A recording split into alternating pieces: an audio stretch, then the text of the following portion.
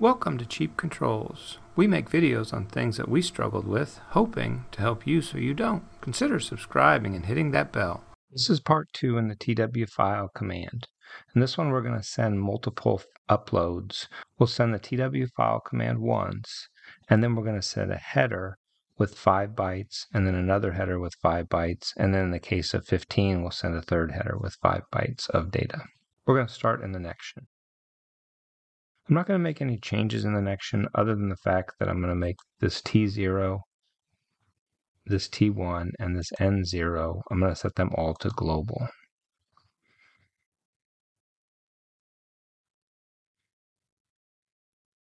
And then this way, when we send the command to refresh the page or we call page 0 again, it will maintain the contents of these 3 fields, and we won't have to re-hit the file browser, or we won't see these change. Now we'll go over to the Arduino. Now in part 1 we went over the basics of the twfile command and we sent a single upload to it. So we used the twfile command and then the header had the same values in it. I'm going to pick up from where I left off on that. If you want to see it, it'll be video number 184. Now for this video we're only going to send 5 bytes at a time. And we have it set up to where we can send 5, 10, or 15. So we're going to go over to the Input tab. And in this area right here, this is where we send the 5 bytes, and we send it the number of times that we want based upon the button we pushed on the Nextion. So I'm going to comment out a couple lines.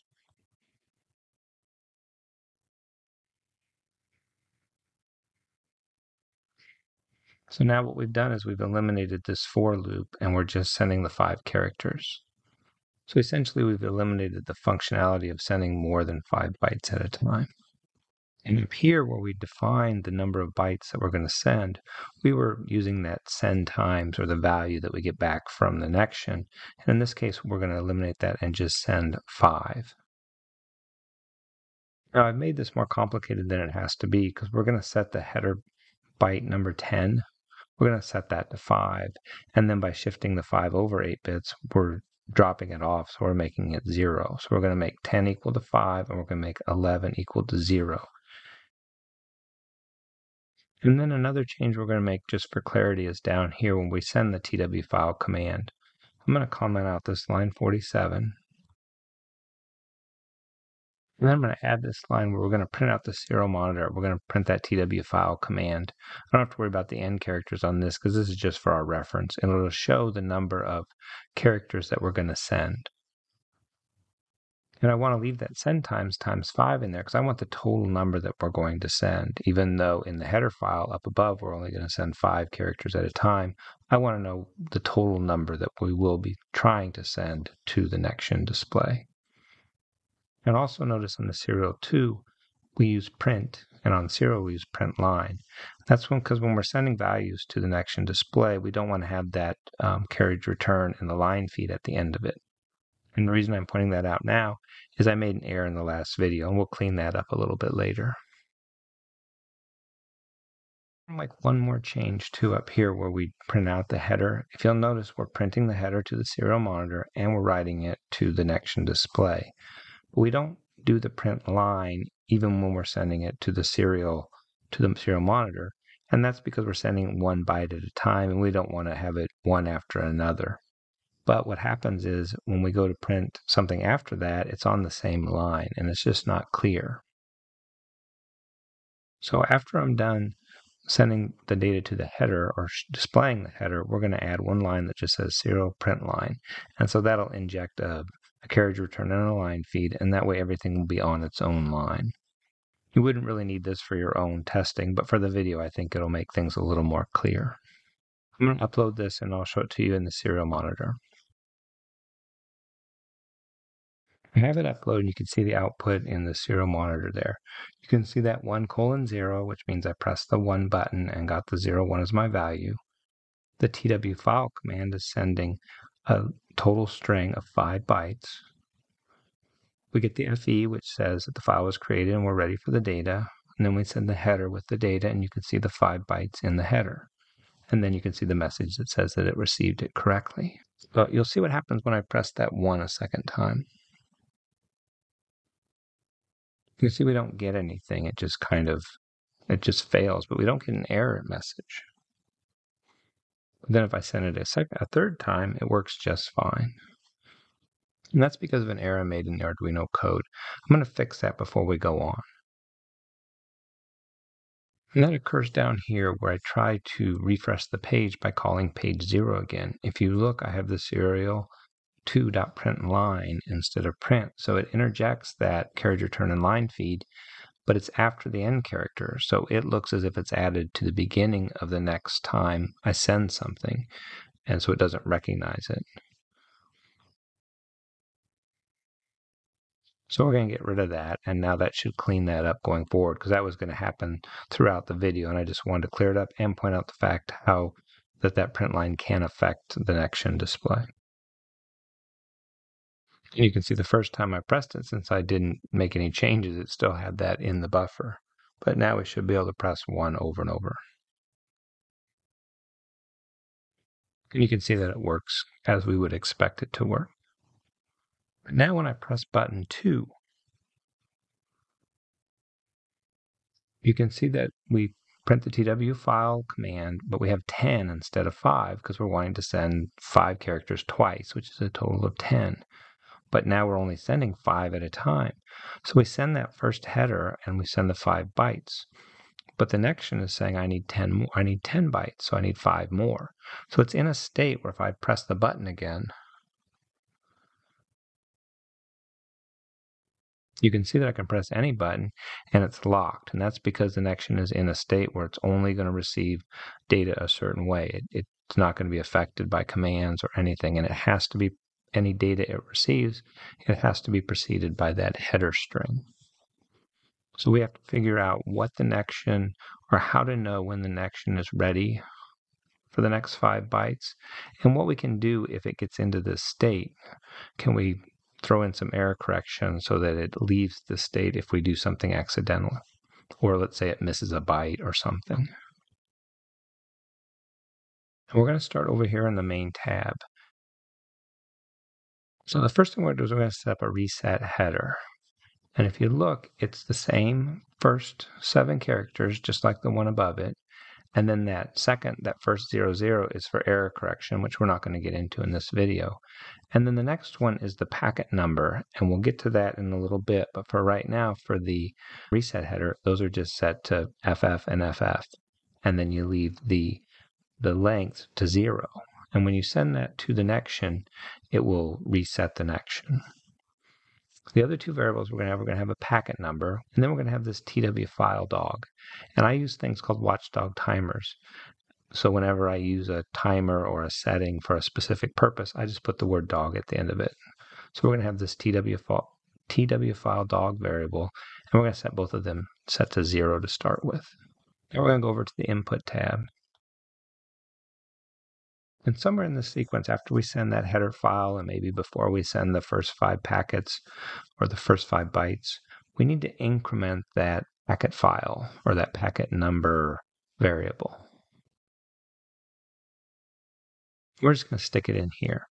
So what will happen is after we send those first 5, or right before we send those first 5 bytes, we're going to increment that packet num. It should be set at 0 at this point, so it'll go to 1. And now we're going to go over to the delay tab. This delay tab is going to run every second. And what we'll do is if that packet number is greater than 0, we're going to increment that twfile dog. And then based upon the number that we have in that twfile dog, we can set the delay time for when we want to act upon and reset the Nextion display. And for this test, we're going to set it at 5 seconds. So if 5 seconds has passed and we haven't reset that twfile dog variable, we're going to reset the display. And the first thing we'll do is we'll just print a message out of the serial monitor that says we need to reset the display because there's been a timeout. And this is where we're going to use that header file, and I've put a note in here, and I've duplicated it from the main page. And then we just have to send it. In this header file, we don't have to make any changes to it or set it up. So we're just going to use that H variable. We're going to count through 12 bytes, and we're going to send them one at a time up. And then we'll finish it with this serial print line at the end, just to make sure that it's clean and looks good. And then finally, we'll reset the twfile dog and the packet num back to 0. So the way this will work is if the packet number gets above 0 and 5 seconds has expired, then we're going to reset the header and set everything back to 0. I'm going to upload this and show you how it works. So now when I press the 1 key, you can see it works like it's supposed to. But we've incremented that packet, so we're still going to get that need to reset the display. But if I press the 2, press it again, then we get that, and I can't press any other key. But once that we get the timeout, now I should be able to press the 1 again. If I press the 3, let me clear it. If I press the 3, the nice part, oh, I got an error. If I press the 3, you can see that it's asking for 15 bytes of data, but we're only sending 5. We get the timeout. I press it again and hit, it locks it up. And now I can press it. So now we have a way to autocorrect if we do get into an error state.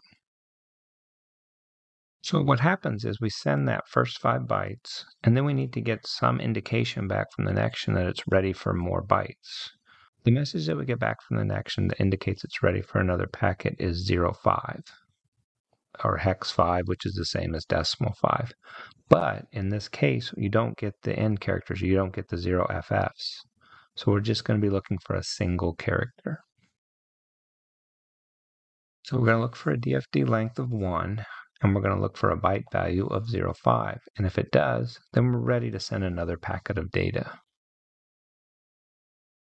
And so we're going to send a little message that says 05 was received. We're going to send the packet, and we're going to include the packet number that will have incremented. So that means we're ready for packet 1 after the first one sent. And then we'll have to increment the packet in this function also. And then we have to set up the header. And just like in the one below, where we set the byte 10 to 5 and byte 11 to 0, duplicate that in this. But the difference for this one is header byte 8. And you can see it up here. 8 and 9 are the packet number. And what the least significant bit will be on 8, and the most significant will be on 9. So technically, if we get into a lot of variables or a lot of packets above 255, to need the most significant, or byte 9, then you'd have to do some kind of math like we do up here for header 10 and 11. But for right now, we're just going to assign the packet number to header byte number 8. And then you need to send it. And just like below, we're going to count to 12. We're going to send each byte individually. We're going to serial write them out the serial monitor, and we're going to send them up to the Nextion. And then we're going to end that with that serial print line, just to keep everything on its own line.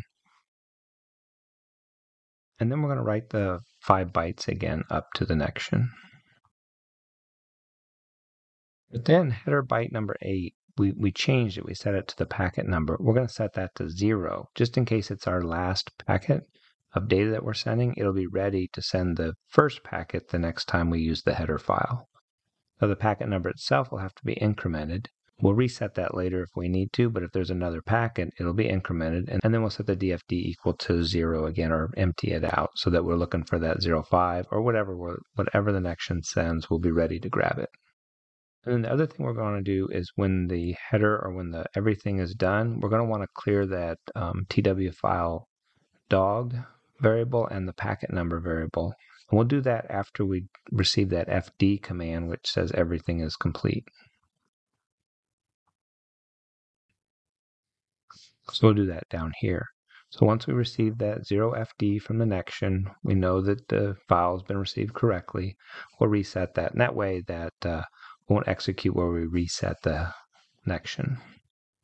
So we should be good now. I'm going to upload this and show you the final product. You start by pressing 1.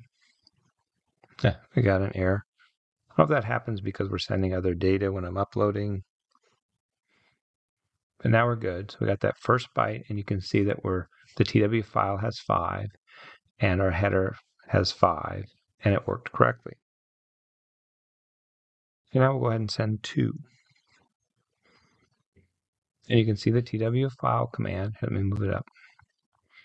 You can see that the twfile command has 10, and then we send it twice, and you can see that the packet or the packet number incremented to 1.